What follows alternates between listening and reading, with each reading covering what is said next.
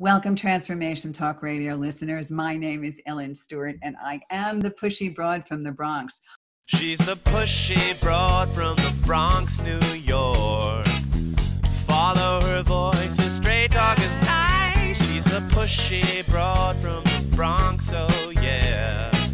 Don't be surprised if you wanna listen twice. Make decisions, find the right choice. Know yourself better, find your own voice. It's okay if you need help today, cause everybody needs a little push. From the pushy broad from the Bronx, New York.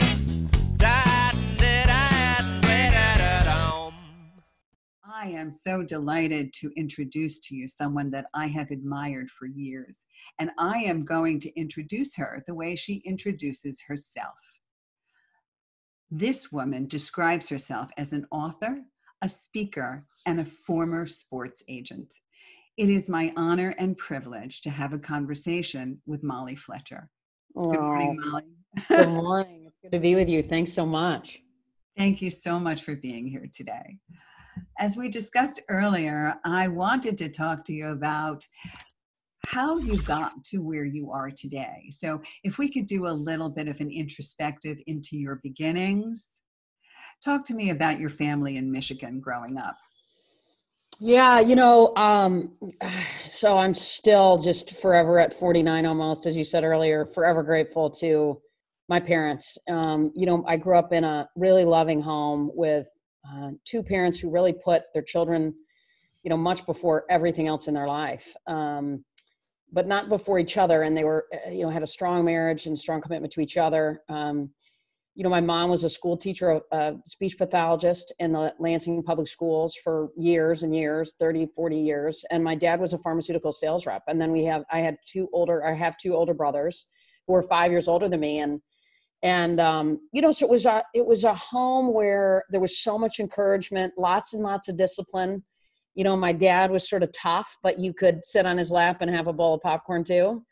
And they had to spend a lot of time keeping their eyes on my crazy brothers who were, just mischievous boys, not doing anything awful, but, picking flowers from the neighbor's garden and, building campfires in the basement. And so they had their eye on them a little bit more than me. And so, but the love was there and the commitment was there. And my brothers treated me a lot more like a little brother than a little sister. I think that's why I was probably a good bit of a tomboy growing up, super, much more comfortably being outside playing basketball with them or climbing a tree than, inside playing with dolls. That's for sure.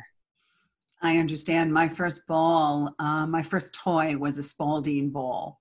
Yeah, there you go. Right. And my dad used to have 8mm movies of me just bouncing that ball. And all the other girls around me were playing with dolls. And here I am bouncing a ball. And Sure. I think my dad wanted a boy. So he taught me all of those sports, just like your brothers, right? Sure. Baseball, basketball, football, and of course, tennis. So Sure. There you go. Good. Yeah. So did you start playing tennis in high school? It's a kind of a fun personal story. We had a little tiny cabin up about an hour and a half north of Lansing where I grew up. And we would drive up north to this little cabin that was, it was really pretty gross, to be honest. But we would go up there to this little lake and we would go play tennis as a family, but that was 5. And so I was the ball girl. And so I got relegated to the ball girl. And, they would say, you just pick up the balls and you can be the ball girl because we make an even 4. And I remember so distinctly sitting at this park near our cottage. And I remember at the end, after being just sort of tired of chasing after their tennis balls for an hour or two, I looked at them and I said, I just want to let you guys know, one of these days I'll be beating every single one of you in tennis. And they were like, whatever, and I was probably, 10 or 11 maybe. And by 13 or 14, I was beating them all and had just fallen in love with the game. And, so I started competitively at like 13 or 14, which in the environment that we live in today is so late, right? You see so many kids specialize so early. But the gift in that was when I got to Michigan State to play, I still had a lot of room to get better. I loved the game. I always, I would ride my bike to practice if my parents couldn't take me. I just felt so safe uncomfortable really on a tennis court. It was just a home away from home for me. And, I'm just forever grateful for the sport of tennis, because it gave me so much opportunity. And so I'm super grateful for that. And I'm sure that tennis in itself, I know playing the game as well with a racket in my hand at 7, also won a contest to play tennis with Jimmy Connors, which I did, which is cool. Absolutely amazing. I bet. The discipline that it takes to play the game and the singular focus that it takes to play that game. And I'm sure that was certainly something that has taken you into the rest of your life. Sure. So here you are, graduated from Michigan State, and you have decided that all of a sudden you will pack yourself up with just a couple of bucks in your pocket and hustle it down to Atlanta.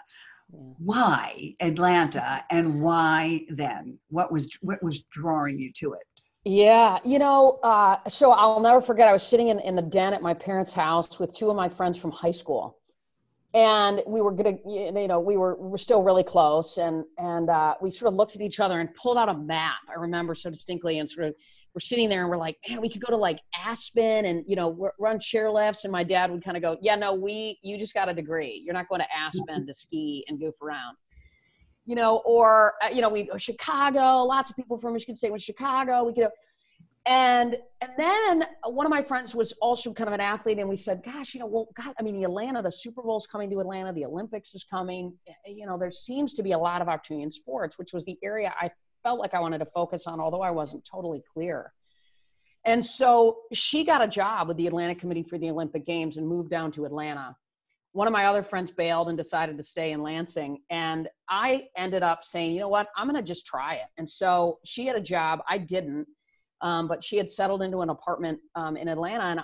And I just packed up, I had about $2,000. I taught tennis all summer to save money to try to move to Atlanta, because my parents were amazing, but they weren't going to fund my little excursion to find my dream job in Atlanta. I mean, we were a middle-class family, and that was not in the cards. And so, and part of the why around it, I think, was, I am and was so close to my mom and dad that there was moments looking back that it almost scared me, because I thought, I don't know what it would look like if I ever had to live without them.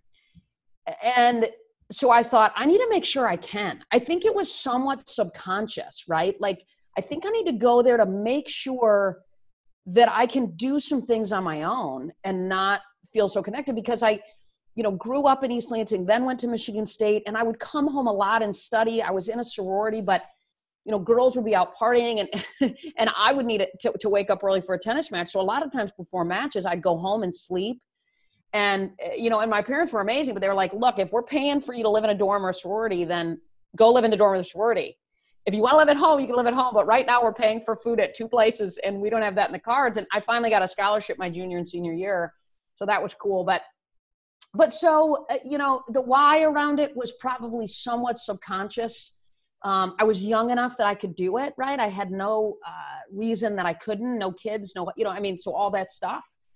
And, so I got down to Atlanta with $2,000 in my pocket and lived in the apartment complex on the couch of my friend from high school that had already been a little bit ahead of me until I could find a job. And the story gets sort of longer and more crazy and more interesting, but I'll pause there. But that was sort of the why and the whole deal.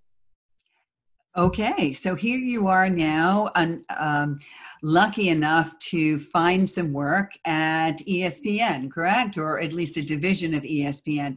How exactly did that come about? You must have had a lot of doubts. Let's talk a little bit about the kind of moxie, the kind of guts you must have had. I mean, even in the middle 90s, let's say, let's put it there, where you've decided as a woman. Did you just walk into a division of ESPN and say, hey, it's me. I'm Molly the Pushy Broad. Give me a job. Tell us about that. Well, one of the things, and I talk about this in my book, Fearless at Work, but I really believe sort of little moments build up into big moments. And that's why I always encourage women, just take little steps, whatever those are for you, but take little steps. And the more little steps we take, the more comfortable we get, to your sort of name of your podcast, right? Being pushy, right? And so I think that being a student athlete helped. I think Big Brothers helped. I think encouraging parents helped. All those things help give you confidence. And so when I got down to Atlanta, I needed to move out of my friend's apartment because it was 600 square feet. And so I had negotiated a deal to teach tennis in exchange for my rent at an apartment complex. And, that took a little bit of pressure off me because now I'd removed what would have been a huge expense, right? I had a car payment and really food, right? And I would eat my way through grocery stores. I would have grapes. I would have, you know what I mean? Like, you don't have to wash the grapes, I promise. You're not going to drop dead. And so, I had, a little bit of time and I had this philosophy, that sort of when you ask for advice, you get a job. And when you ask for a job, you get advice. And this mindset of how do I get somebody to like and respect me enough to want to help me or hire me, right? Like, how do I get them to like and respect me enough to take my call again, and or to want to kind of be my agent to help me find, an opportunity. And I thought, if every person I meet with, I can do that with, and then maybe they would help me by giving me 3 more names and 3 more names and 3 more names, then in a minute, I remember, this is 93, right? So I had this card catalog in front of me, right? Not, LinkedIn or contacts on our computer. So I had this card catalog of all these cards and, pretty quickly I had like 20 or 30 plus relationships that I was able to lean into and, to try to get them to help me enough to hire me. And so through that networking opportunity, I got an opportunity with, it was a division of ESPN called Intellimedia. And we sold CD-ROMs to sports manufacturers, et cetera. So my role was, we had 16 different CD-ROMs at the time that were sports specific. And I would run around the country and call on, Sports Authority. I don't even think Dick's was around, but local retailers, all that kind of stuff to try to sell it.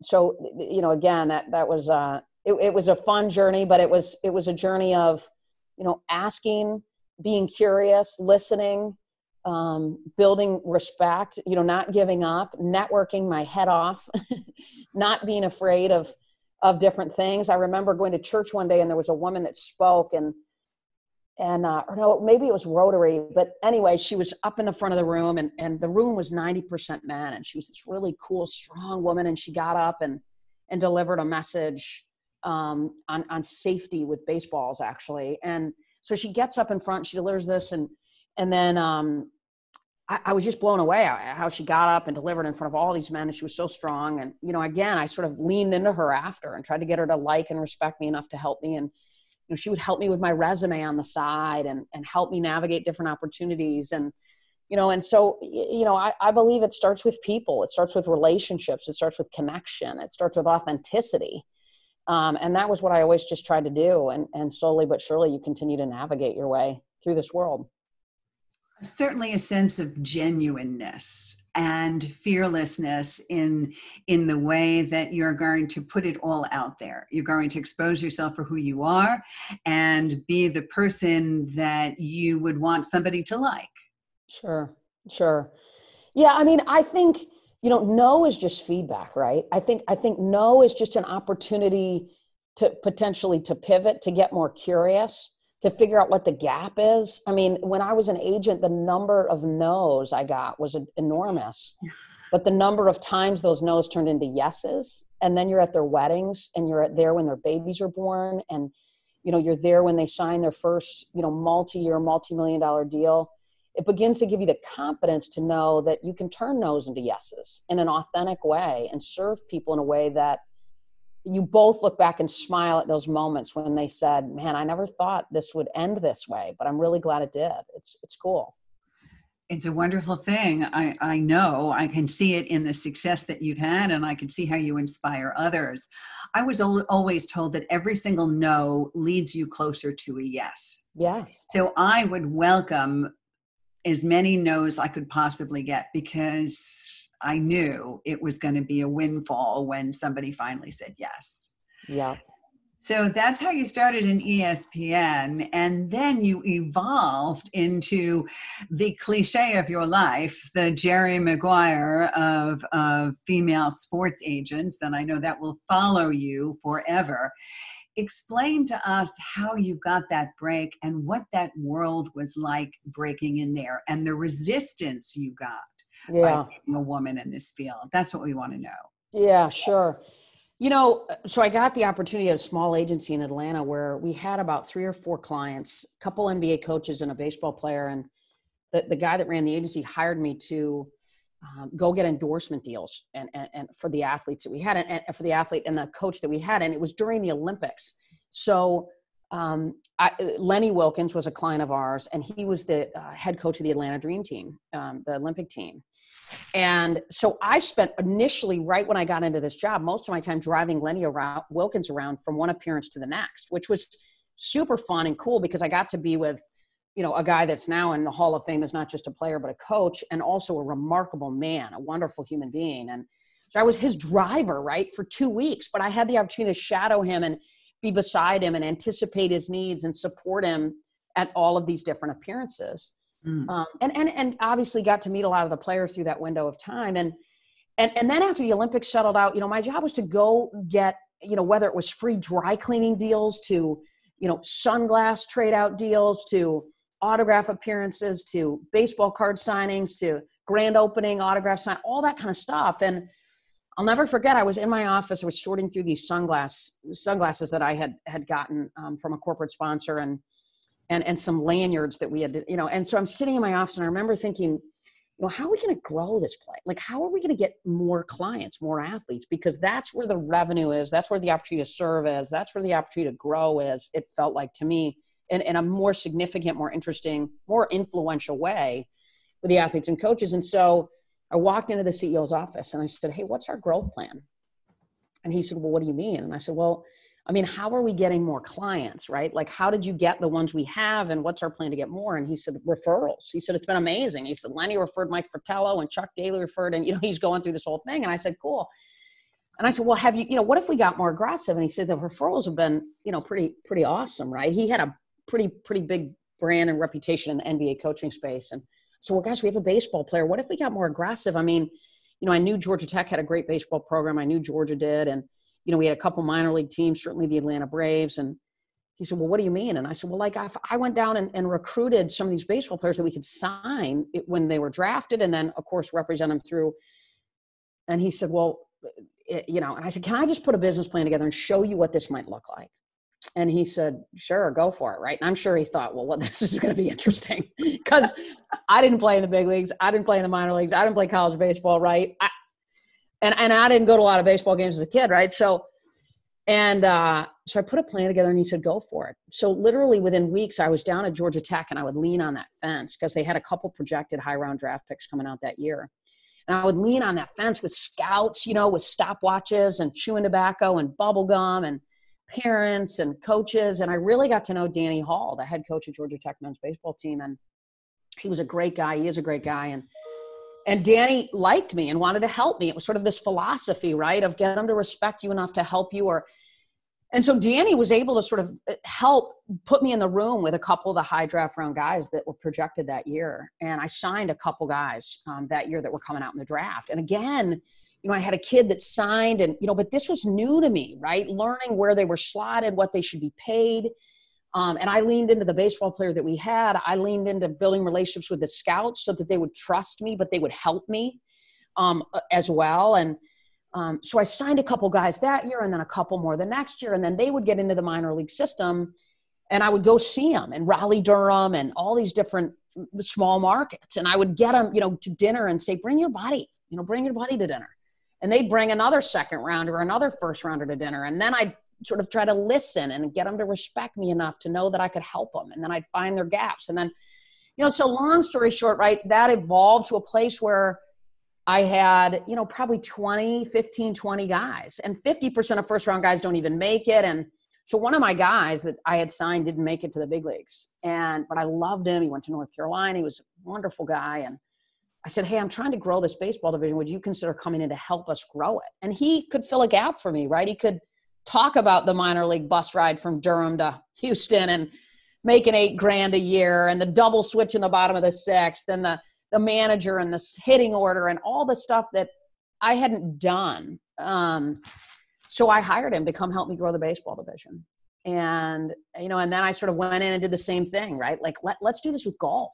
let's go. Right. So did it go? And so, 18 years later, 300 athletes and coaches, I'll zip it now, but it was, it's to your point. It's about having the courage to ask for what you want. But I also think it's important to have internal advocates. I mean, the agency that I work for, I had tremendous support from the leader, and that was a big deal. And it wouldn't have worked without his support. I mean, I'll never forget sitting in the boardroom, and Isaiah Thomas was a client, comes in and sits down, and we start talking. And it was just the three of us, our leader and myself. And Isaiah kind of looked at the guy that I work for, and he said, hey, she probably doesn't want to hear this. She probably needs to go. And he looked at Isaiah and looked at me, and I kind of, looked at him, and he looked back at Isaiah, and he goes, she knows everything. She ain't leaving. And, there was moments like that where we'd go in to negotiate contracts, and he brought me with him at 26 years old when I had done a lot of work to prepare for the conversation. I had potentially managed the relationship in different, so I was closer to the player, but he could have left me out of those conversations. I mean, he shouldn't have at all, but could he have in the environment, in the world that, yes. I mean, he was the leader, but I would go and I would talk a lot and I would contribute in significant ways. And for that, I'm grateful, right? I think as women, we need women and men to help each other, to lift each other up, to put each other in the rooms together, to invite women to pull a chair up at the boardroom table, not sit on the side. I mean, we as women have to do that for other women, but certainly men who lead women have to do that for women, because the conversation changes and the conversation gets better. And I think the service to the customer improves in significant ways. I absolutely agree with you. I want to know if you think that things have evolved and changed today. Do you think there is more respect for women in professions that are normally dominated by men? I think it's a work in progress. I mean, are we there? No. Can we get there? Yes. But there is a whole lot of room for improvement. I mean, I think we see it in the financial space. We see it in the tech arena. We certainly see it in sports still. And, continuing to promote women, continuing to promote and invite women to the conversation and recognize the ways in which they can contribute is significant. So, we need to continue to get more women on boards. We need to continue to get more women in the C-suite. And there's pockets of progress and there's pockets of gaps. And I think it's incumbent on all of us to lean into the conversation, to embrace supporting one another. I mean, I think, women, it's so important for us as women to support other women. One of my favorite things to do is to lean into other women who want to get in the sports space and try to support them and encourage them that you can do this. You can represent male athletes and support them in incredible ways, or women who want to speak, which is where I spend a lot of time now, supporting them, helping them sort of pave that path for them. I think it's about having this abundant mindset versus sort of this finite mindset. When we have an abundant mindset, we believe that there's room for all of us inside of these moments in these conversations. And that's interesting you say that, because you come from a very competitive world. And being competitive, one would sometimes think that makes it finite because you're narrowing things down. But what you're talking about here is opening things up. And you keep talking about leaning into people. And I think that part of that for you, and correct me if I'm wrong, is to understand the adaptability of things. And your flexibility, I think, also enabled you to break into a world that would normally keep you out by not only asking for respect, but by paying that respect towards the people that you were with. No question. And I think you've got to have a clear, in order to lean into these moments, in order to navigate the multiple speed bumps that you're going to get along the way, the no's, you've got to have a clear why. You've got to have a clear purpose, because what that does is it helps you navigate all the speed bumps. If you're clear on the impact you can make in this space, if you're clear on why you want to do it, and it's for the right reasons, you'll be able to endure the speed bumps, right? It's the minor league guys that I saw who believed and could visualize themselves on the mound in an all-star game, who could visualize themselves, pitching in Game 7 of a World Series. It was those guys who could deal with the rehab for a year from an ACL, who could deal with all the tough moments, the 0 for 24 streaks at the plate, but they believed that they could do it. And so they would visualize that, and it would take them through those speed bumps. And I think we all as women need that. We all as people need that, because it allows us to continue to navigate the challenges. Because when we're fearless, right, when we're pushing ourselves, it isn't always going to go right? Like, I didn't get every guy I went after, like it didn't always go great. There was lots of moments that were super hard. But the more clear we are on why we do what we do, the more clear we are on the contribution we believe we can make, the more we can endure the challenges along the way, which there will be. So you've got to expect them, right? And then recover fast from them. Absolutely. It's the adaptability and the flexibility and the inevitability of embracing change, for sure. Absolutely. Absolutely. I mean, one of the stories I tell in my keynotes a lot is John Smoltz was a client. He was a pitcher for the Atlanta Braves. He's a Hall of Famer. He now does TV. John was a starter who then converted to a closer, not because he had to, but because he wasn't afraid of change. He wasn't afraid to get uncomfortable. He wasn't afraid to deal with the pressure. He wanted the ball when it was tight, and then went back to the starting role, right? So 100% he leaned into change. And I saw that over and over again with the best athletes in the world is, they leaned into change. And here we are in a world where there is a whole lot of change. But when we can step into the gifts in the change, when we can step into what we know can allow us to come out a little bit better, when we change and when we adapt, we evolve. And I think it makes life a whole lot more interesting. But what that means is you have to enjoy the process. I'm a big believer that, like for me, for tennis, I love practice. I love hitting on the ball machine, hitting on the wall, grabbing a hopper of balls and going to work on my serve. I loved that as much or more than I loved competing. And I think that in order to be great at anything, you've got to love the process. You can't just look at the shiny object that's out in front of you as the outcome. We've got to embrace the process and navigate that. And as you said, always keeping your why in the forefront. So I talked to you earlier and I asked you if you'd be kind enough to share your why with us. Would you be kind enough to do that? Yeah, absolutely. Yeah. So, and we talked about this, right? Like, I think this is really important for people. And, we do this as an organization. We lead companies through gaining clarity around purpose. And I think it's really important. And, it's funny because companies have mission statements, right? Like, it's almost like this badge of honor to open your doors. You've got to get that plaque up on the wall with the mission statement. And how many of them actually make sure they filter all their decisions through that mission statement, and how many don't? And to me, it's not just about the fancy, silver sort of, lines on the wall. What matters is, do you live that, right? Do you stand for that? And so it's interesting to me, it always has been, that the companies have mission statements, but as people, we should too, right? Because it becomes our guiding sort of light at some level, and allows us to filter our decisions through it. So I spent a lot of time to try to get clear on this. And mine is to lead, inspire, and connect with courage and optimism. And so whether it's speaking engagements, whether it's new book opportunities, whether it's even all the different work that we do, it's always about filtering it through that and saying, is this going to allow me to fulfill the ability to lead, inspire, and connect? And if it is, then let's do it. If it's not, let's take a pass. That is certainly, it's inspiring. And the fact that you look to do it every single day keeps you singularly focused. And that's a wonderful thing. You talked about change, and I want to talk a little bit about what happens to women specifically as they get older and they begin to reinvent themselves.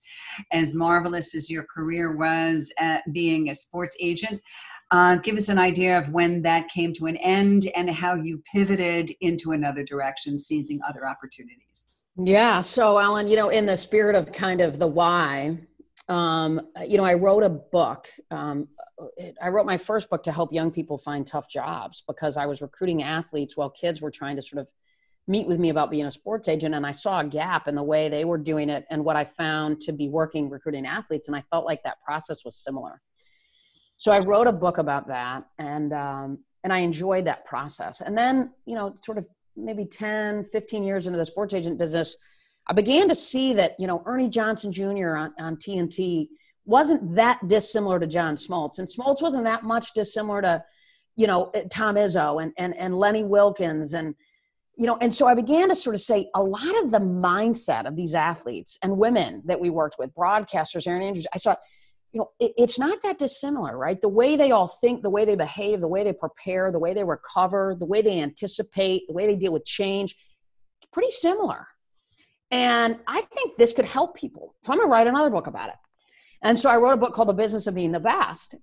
And that was more targeted toward business people. And that book did pretty well. And so then my phone started ringing with companies saying, hey, will you come and speak about your book to our national sales meeting or our national company, whatever. And so I did. And I said, absolutely. And so one day I'll never forget, I ran out at lunch, spoke across the street from our office at a pretty big convention center that was across the street at an event that they had asked me to come speak at. And I ran over there and literally spoke. And at the end, this lady came up to me, and she'd written 80 books and speaks all over the place, Robin Spiesman. And she said, you need to do this. And I said, what do you mean? And she said, no, you need to do this. This is what you need to do. And I said, dude, I got 9 agents, 300 athletes. I mean, I'm killing it. This is a blast. I don't know. What do you mean? And she goes, you need to do this all the time. And I was like, oh, wow, what? And so I go back and she said, let's just go to lunch. So we go to lunch, and she said, look, just do me a favor. Just take a website, put your bio on it, and just have a place where people can go. And I said, okay, but I mean, I'm getting paid. This is a full-time job plus. And so long story short, the phone kind of kept ringing, and I'd go speak at Mass Mutual and Northwestern Mutual and Bank of America and Merrill Lynch, primarily there. And then there'd be people in the back of the room, and it just became a word of mouth thing. And then I found myself at a place where I really needed to make a decision. And I was feeling so much fulfillment from speaking, because I felt like the messaging from my world as a female in the sports space was really connecting to people. The behaviors and the traits that I'd seen from peak performers was translating well. It was helping people. It was different because it was a woman, married at this time now with kids, but was in the sports world. So she was sort of talking about sports and pitching and, timeouts and, last minute shots. And then she was talking about being pregnant and delivering 3 babies in 12 months. Like, what? And so I found that it was connecting candidly more with my purpose. And I felt like it was making a difference in people's lives. And so I pulled back and I said, I'm impacting 300 athletes and coach a team of agents, but gosh, in one day with a room of 1,000 people, you're impacting these 1,000 people plus. I feel like, what do I want my legacy to be? What is my purpose really? And so it made absolutely no sense, right? I left this big salary and this team and all this stuff to go pursue, I had 9 keynotes scheduled when I left for, not a lot of money per keynote. And, and so it was, I wish I could say that it was a very strategic, intentional pivot, but it was very organic and very natural. And I think, Arthur Blank, I interviewed for one of my books, who owns the Atlanta Falcons and started the Home Depot. And Arthur told me once when I interviewed for The Business of the Best, that book, he said, Mal, remember, he goes, if you follow your heart and you close a gap in the world, you're probably going to make a difference and you're going to be happy doing it. And that's kind of what I did, right? I followed my heart and I tried to close a gap. And in many ways, you were ready for that transition. You just expressed that you had been doing this for a little over a decade. You were looking around you. You were seeing the things that were important, but not on a day-to-day level. You were taking a step back, looking at more intrinsically, looking at the whole picture, and gleaning from your experience what you could take with you to the next phase of your life. So this was a very easy flow, a very easy transition for you. And I do believe that we go in the direction that we're most comfortable with in that way. And sometimes it's a God thing. I mean, it's the way one goes to the next portion of their lives. So the transition was easy. So yeah, I mean, I would say, and I would say absolutely it was a God thing, because you can't do that on purpose, right? I mean, it was absolutely something greater than me. So I am, just trying to sort of serve and fulfill that every day. Well, now with over 60 keynote speaking engagements a year and over 300,000 people at a clip reached, I think you're doing a really good job of making that easy transition. So would you consider yourself in some ways a pushy broad by my definition?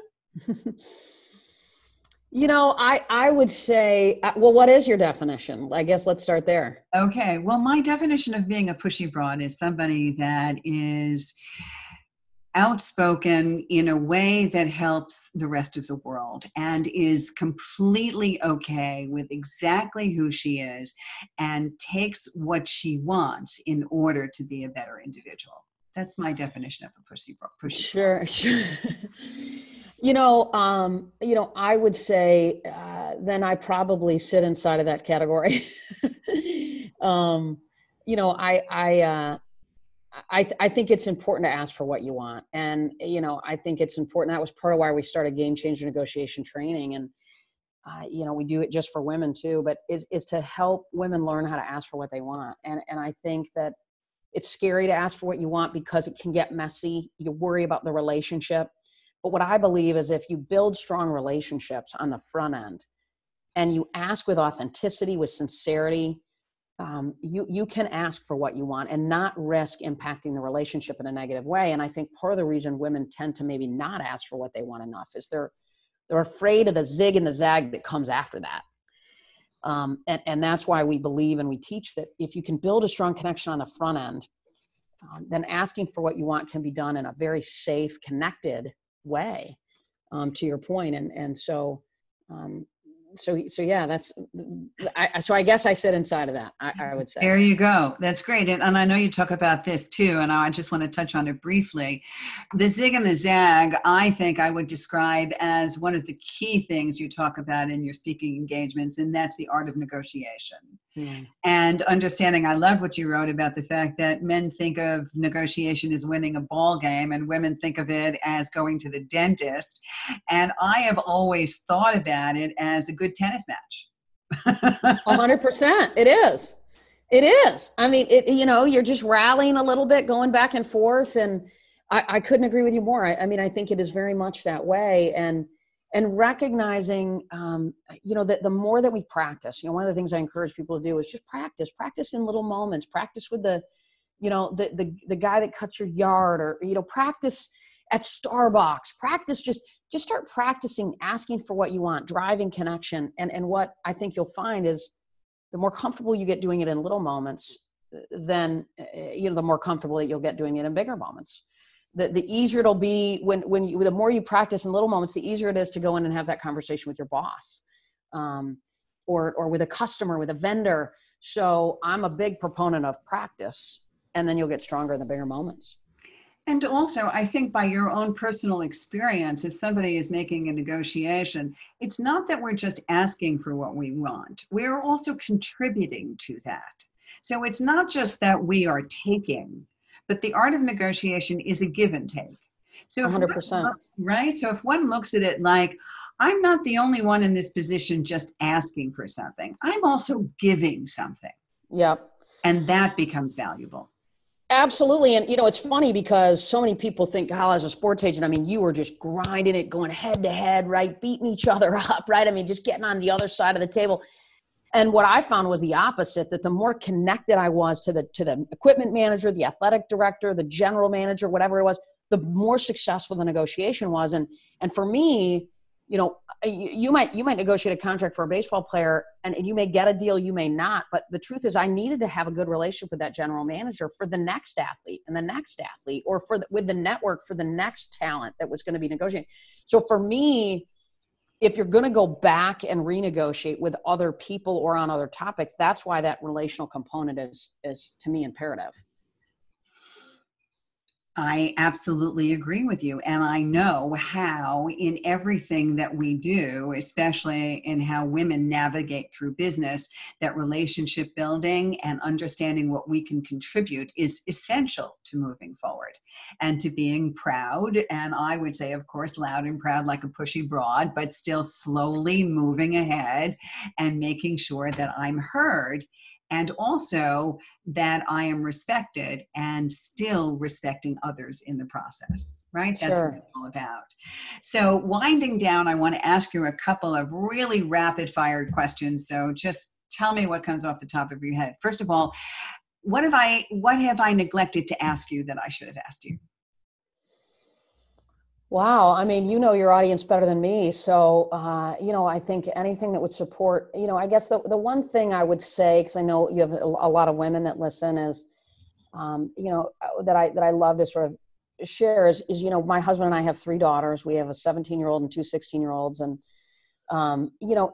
is once something my mom told me, and she said, you can have it all, but you can't have it all at once, she said. And it's in one of my books. And, to me, it's important. So I guess I would just tell women, be gentle on yourself. Oftentimes women feel so pulled. And I think that the more that we have clarity around what matters most in our life, the easier it is for us to then say yes and no to certain things and ensure that the things you're saying yes to align with what matters most. And that's where that why, that purpose statement to me is so important. The more clarity you have on what matters most, the more that you can create the balance in your life, the more that you can have the discipline, hopefully, and the structure to say yes and to say no. But also know that you'll make mistakes. I make mistakes along the way, right? I say yes to things I maybe should have said no to, or vice versa. And so just as women, I think we need to be gentle on ourselves. We're hard on ourselves. And so just be gentle. That would be one thing I would add to women. Okay. So I know that you have 3 daughters. What kind of life lessons are you think the most important that you were imparting on them? A couple of things that you're telling them they should be doing as women. Yeah, for sure. One is, fail often, just go for it and fail, and it's okay, right? Because to me, that means they're trying new things. That means they're being curious. That means they're being a little bit fearless.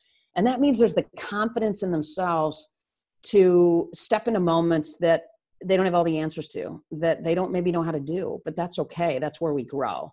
So if I can teach them to fail and to recover and to be curious, insatiably curious, one of the things that, we talk to lots of leaders on my podcast and we always are wanting to talk about, one of the things I constantly see with great leaders is curiosity. So if I can teach my girls to just stay curious because that's what's going to open you up to your own gifts, whatever it is that you want to do in this life. So curiosity to me and fearlessness and embracing failure are things that they hear those words a lot. Let's put it that way. It's wonderful. I always tell my clients, make plenty of mistakes, but let's try to make new mistakes. There you go. I like that. Mistakes. That's awesome. As you said before, doing the same thing over and over again and getting different results, getting different results is kind of impossible. So I'm a firm believer in make new mistakes. I love it. And finally, could you tell us one thing we'd be surprised to know about you?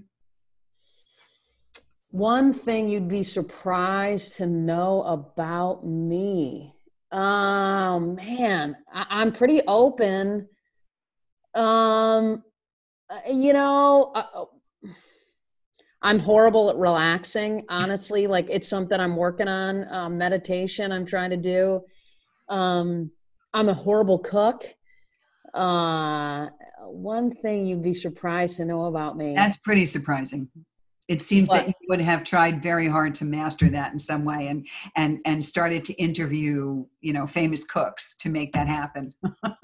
Well, I tell you, I know that is the one luxury I haven't embarked on yet. And hopefully one day we can is, thankfully my husband's a pretty good cook.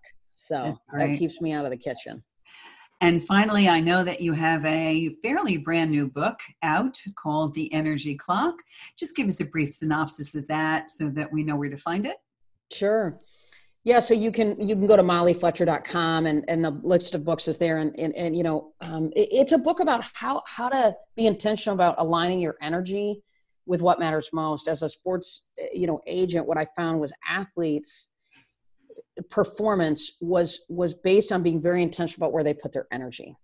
And then as I talked about, when I transitioned more into the business world, what I found is business people spend most of their thinking around where they put their time, and not so much about where they put their energy. And yet I come from a world of, for 20 years, where I saw the linchpin to performance being energy. And then I got to the business world and I saw the linchpin to performance being sort of time management, right? Managing your calendar, where to be and when. And I thought, what if business people took the mindset that athletes took and recognized that performance was about energy management more so than time? So it's a book. It's a quick read. You can read it in an hour. We take people through an energy audit where they can get clear on where they're putting their energy drainers, energy, things that lift you up, the things that drain you, and the things that are energy neutral, how to be more efficient with it. So to me, it's something I'm super passionate about, and it's been helping a lot of people, which has been just super rewarding. Not only helping people in business, but helping people on a personal level as well. 100%. 100%. No question about it. Yeah. I would say, irregardless of the work that you do, or whether it's in the home or in a business and setting, the emails that we get, the phone calls, the messages, the comments on Twitter, LinkedIn, it's pretty cool. And the book is available now on Amazon. What's on the horizon for Molly going forward?